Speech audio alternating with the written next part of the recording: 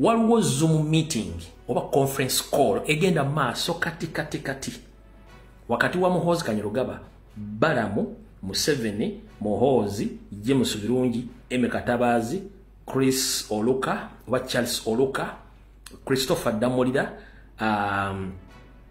n'akulira amagye kati ag'okuttaka kojja Muhoozi ngo bayita Muhanga Kahanga. Essaawa zino essimu eyo egenda mu maaso okudiscuss nga biki bagenda okukola, naye nga bulijjo naddibanga nzija n'endibaga era nzize kudibaga essaawa zino. Tutandise tutya.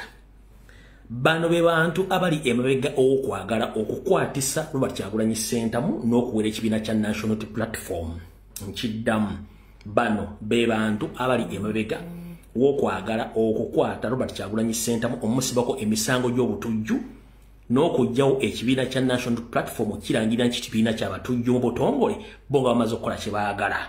Statement mugiwulidde bulungi nnyo. Bano be bantu waliwo wammanga kambamenya. Kuliko Wasanya Charles Peter Mayiga, Salonga Mulenge Jafuto Badde Mengo yasooka ku lukalla.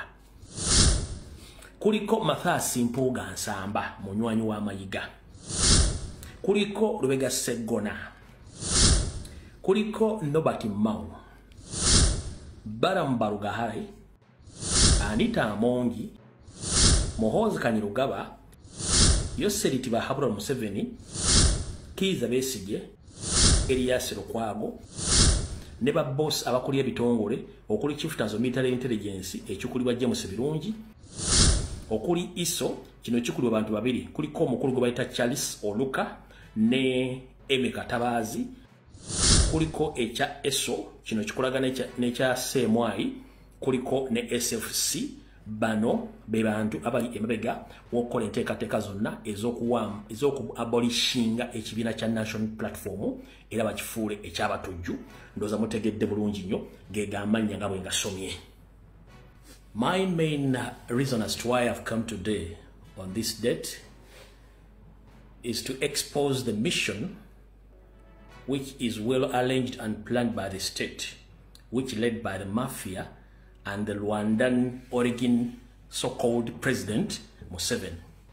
Their main agenda or mission is to arrest Robert Kyagulanyi Ssentamu, the elected president of Uganda, as well the president of the National Unity Platform stroke People Power. Addition to that, they are planning to abolish National Unity Platform political party, which later they will say that the party belongs to terrorists. That's what they are trying to do as we speak right now. The international community, hope you have been watching and following whatever political situation which has been taking place since Robert Kyagulanyi Ssentamu came into the limelight of politics. There have been a lot of kidnapping, arrest, and killing of innocent Ugandans, including those 39 innocent political prisoners who have been tried in the military courts in Machindia. Those men and women that have been tried wrongly in the military court,